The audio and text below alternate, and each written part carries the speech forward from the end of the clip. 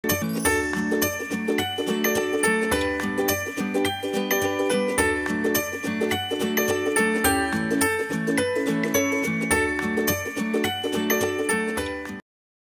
everyone and welcome back to another anatomy video. This is Dr. Ayan from the Veterinary Anatomy channel, and in this video we will talk about the extrinsic muscle of the forelimb in the dog, or what's called the shoulder girdle muscle. So let's get started. So the muscles which are there to fix the forelimb to the body are, as you can see highlighted, the first one is the brachiocephalic muscle, the second one is the trapezius muscle, the omotransversarius muscle, the lastissimus dorsi, and the pectoral muscles, including the superficial pectoral muscle and the deep pectoral muscle. And of course there are some muscles hidden in this picture. We are going also to dissect, like the rhomboideus muscle and the ventral serrate muscle. Now let's look at these muscles extends between the forelimb up to the neck and head. The brachiocephalicus muscle. The brachiocephalicus muscle of the dog is appeared as one muscle that extends, as the name suggests, from the forelimb and exactly from the brachium region to the head and neck. So one end attached on the distal third of the humerus, and the second end is to the neck and the head. Here in the middle we can see a fibrous plate called the clavicular insertion, or in some books clavicular tendon. This clavicular insertion is considered the origin of the components of the brachiocephalicus muscle. The muscle distal to the clavicular insertion that attached to the humerus is the cleidobrachialis muscle, while the muscle that extends from the clavicular insertion or clavicular tendon to the neck and the head called the sternocleidomastoideus muscle. The sternocleidomastoideus muscle has in the dog two parts, the cervical part and the mastoid part.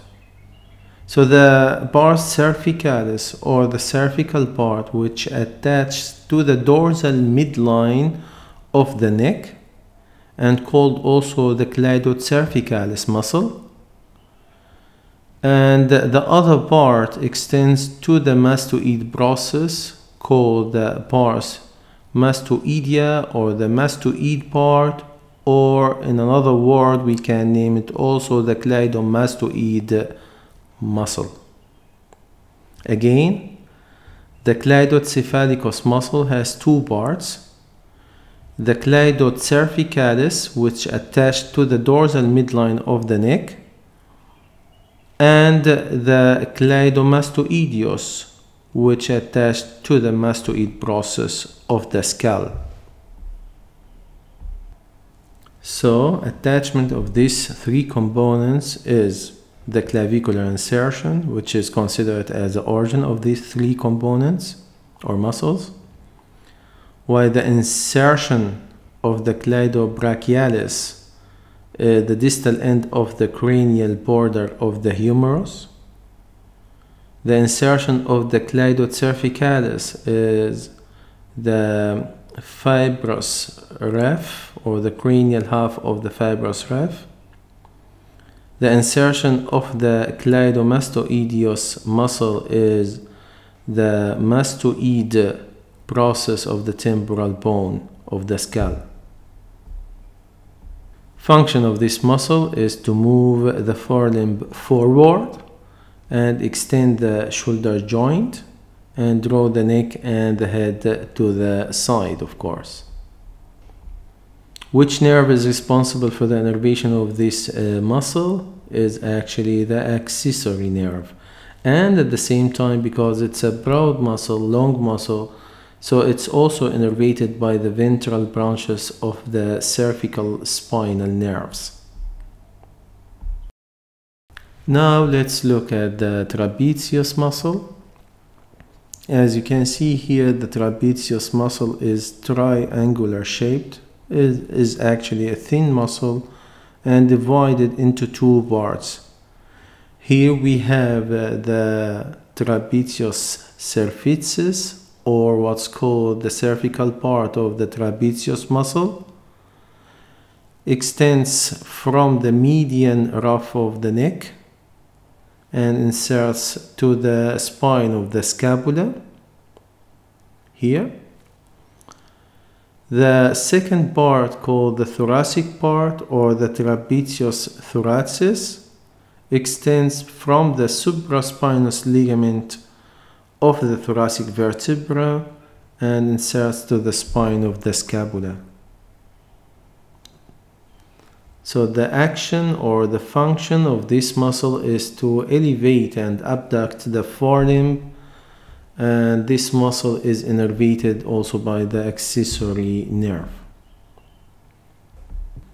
So if we cut both parts of the trapezius muscle, we mean here the thoracic part and the cervical part at this level here, and move these two parts up and down, as you can see here. So in this case we can see the rhomboideus muscle. The rhomboideus muscle lays under the trapezius in this case and keep the dorsal border of the scapula close to the body.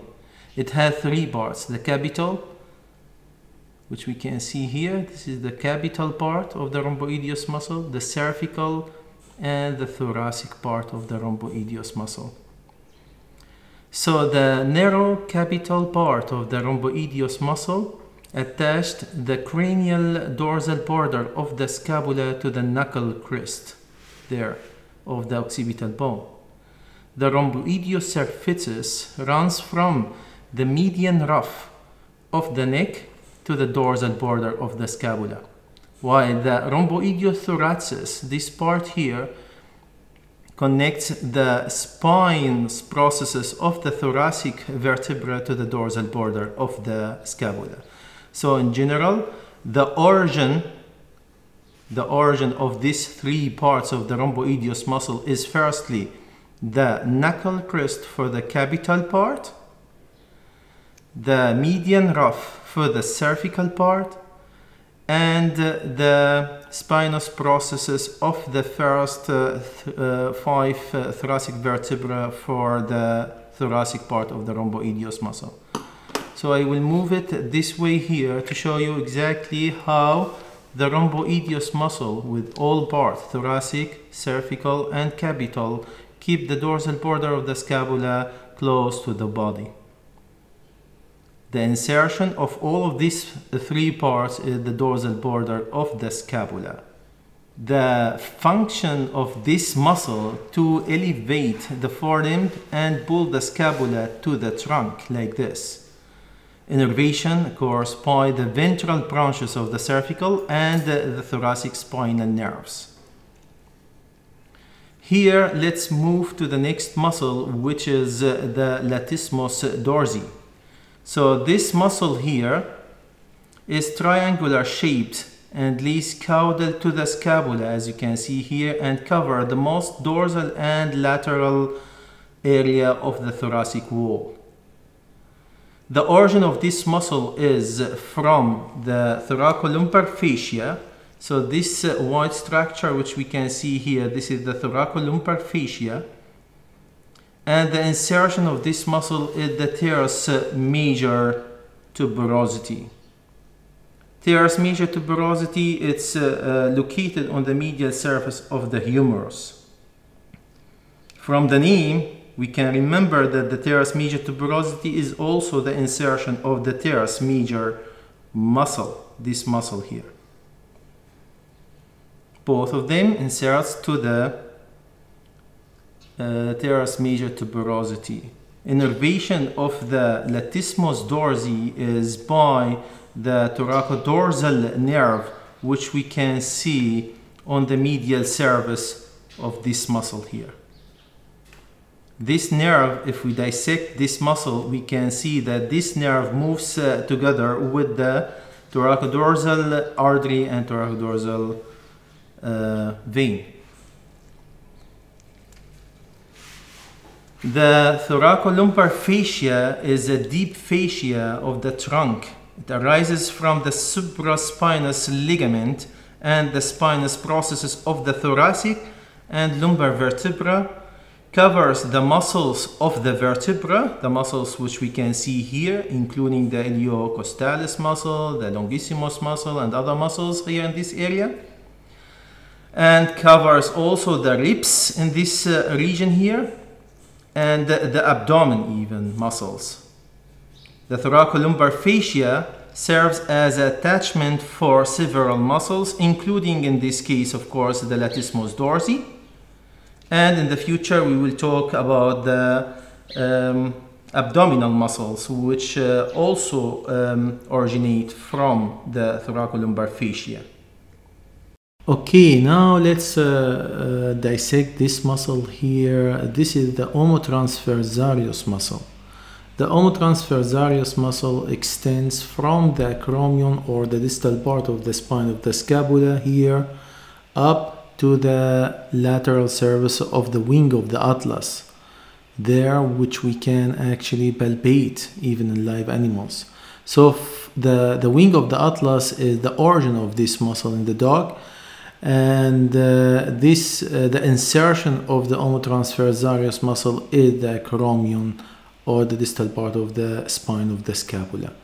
Just in front of the scapula, under the muscle in front of the scapula, here we have this structure. This is the superficial cervical lymph node located under the muscle in this area, and located also in front of the scapula. That's why we name it also prescapular lymph node. This is one of the lymph nodes which we have to look at in the slaughterhouse in other animals. So the superficial cervical lymph node. This lymph node is located under the omotransversarius muscle here, which is located also under the skin. That's why it's very easy to access this lymph node in slaughterhouses. So the omotransversarius originates from the wing of the atlas in the dog and inserts on the acromion. The function of this muscle, if the muscle is contracted, so it will move the forelimb forward and move the head laterally. The omotransversarius muscle is innervated by the accessory nerve, which is the cranial nerve number 11. The pectoral muscles. The pectoral muscles extends actually from the sternum to the humerus in all animals. The pectoral muscle has two parts: the superficial pectoral muscle, these two muscles here, and the deep pectoral muscle. The superficial pectoral muscle has two parts. The first one is the descending pectoral muscle. This one here is small, located on the transverse pectoral muscle. On the transverse, this is the descending pectoral muscle located superficially to the transverse pectoral muscle. Here, this muscle extends between the first part of the sternum to the crest of the greater tubercle of the humerus. The transverse pectoral muscle here extends between the first sternibra to the crest of the greater tubercle of the humerus. The action of this muscle is to adduct the forelimb toward the body, like this here. Innervation is by the cranial pectoral nerves. So the deep pectoral muscle extends from the sternum to the humerus. Okay? It's larger and longer than the superficial pectoral muscle. Only the cranial part of this muscle is covered by the superficial pectoral muscle. An abdominal slip of this muscle is often present, and we can see it here. This part, this small slip, is part of the deep pectoral muscle. Okay? The origin of this muscle is, or the deep digital flexor muscle, is the ventral part of the sternum, while the insertion of this deep pectoral muscle is the major portion of this of the lesser tubercle of the humerus, and small aponeurosis to the larger tubercle of the humerus and its crest. The action of the deep pectoral muscle is to adduct the forelimb and to pull the trunk cranially and the forelimb caudally. At the same time, it extends and flexes the shoulder joint. The innervation of the deep pectoral muscle occurs by the caudal pectoral nerves. So this is again the superficial pectoral muscle with the descending pectoral muscle and the transverse pectoral muscle, and here caudally we have the deep pectoral muscle, So in the next video we will talk about the ventral serratus muscle, because we have in this case to cut all of these highlighted muscles in the picture. So in the next video we will describe the ventral serratus muscle, and we will also describe how to cut the forelimb and remove it completely from the body. So see you in the next video. Bye bye for now.